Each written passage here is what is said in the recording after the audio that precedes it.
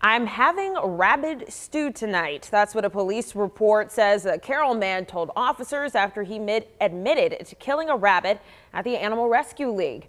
Polk County deputies arrested 64-year-old Bobby Jean Carruthers last night after he pulled a fire alarm at TMC Trucking. Well, according to court documents, that's when Carruthers told deputies he had been at the Animal Rescue League earlier and killed a rabbit there. The rabbit, the ARL named Petunia, had been left in a gruesome state at the shelter. Carruthers told deputies that he did it because he was hungry. The Animal Rescue League say that the rabbit is one of the animals rescued from the Cricket Hollow Zoo in eastern Iowa.